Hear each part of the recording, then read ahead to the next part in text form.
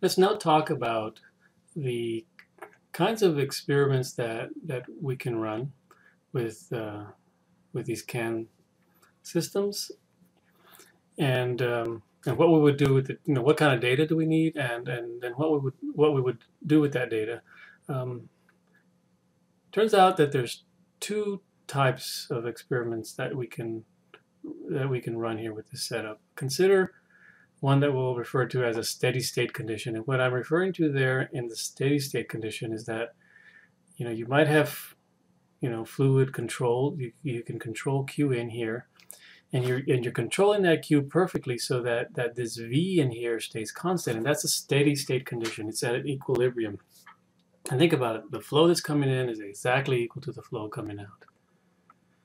When that happens, right, your model says dV dt is equal to Q in minus Q out, so that's equal to 0. That's actually in a system, when you have a state equation, you can set all those derivatives equal to 0, and that would define a set of equations. For example, here Q in minus Q out would then be equal to 0 as an equilibrium, and then you could solve for certain properties about that system. So the system's said to be in equilibrium when dV dt equals to 0 by virtue of these two flows being equal to 0, right? So that's one experiment that we can run if we had a controlled flow coming in.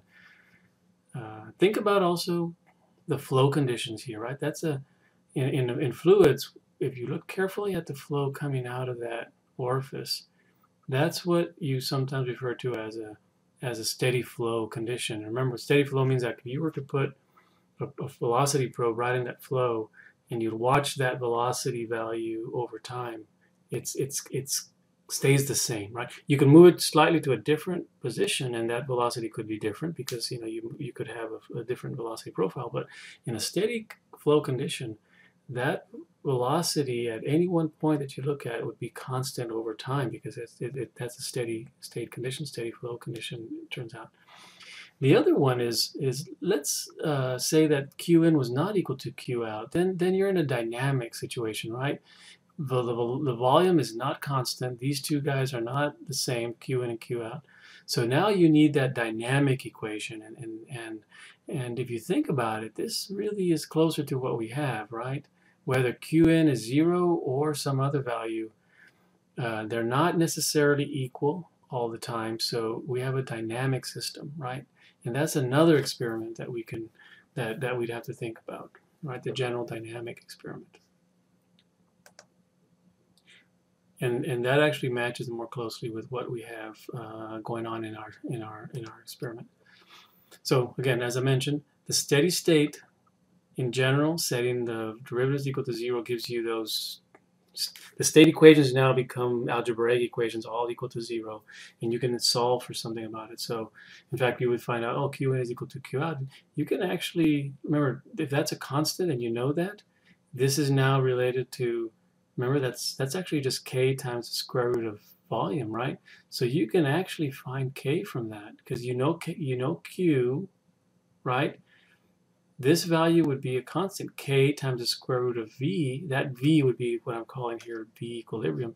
And that's how you'd solve for the equilibrium volume, and that's how you could solve for K. Think about that. So you can solve for that equilibrium volume, and you would set different values if you wanted.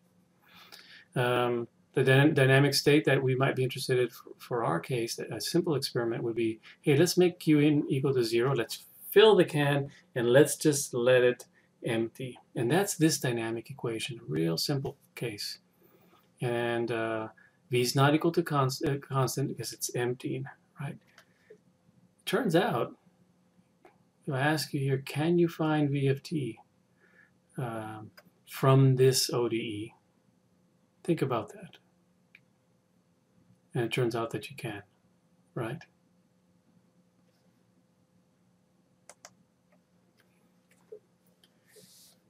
So if you consider that case, the emptying can model, you can actually use that to design an experiment. And I'm going to show you what I mean to find K. So start off with that ODE, and you can see that that's actually a separable, simple, nonlinear ODE. Get the integral of dV over the square root of volume is minus K, minus the integral K dt. And you can see then, and I kind of like this equation here because this defines your experiment, doesn't it? It basically says that I'm going to start my experiment with some initial volume in the can, and I'm going to let it run until it empties, right? Till the volume goes to 0. At the same time, on the other side of the equation, when V naught is equal to 0, that's your initial time, and it's going to run till it empties, and that's your final time or emptying time. This equation can be solved with these definite integrals. You get a nice little result here. You find, working through the integral, that basically 2 times the square root of volume, the initial volume that you put in there, is just k, and there's your k value. This little relationship here and that process of getting there is very revealing. At least it was to me the first time I did it. It's a very nice practical application of things that you learn all throughout calculus and so on, and it defines an experiment, and it tells you at the end of the day what you want to measure, right? If I can measure in one experiment, if I can put some initial volume in there and measure the final time, that's why I measure volume. That's why I measure the total time for that volume to empty. Those are that correlation gives me my k, right? This is why I call this sort of a model-based experiment design, because you're using the model to tell you not only what to measure, but how to use it to get your k, and then you use that k back in your ODE to describe your system.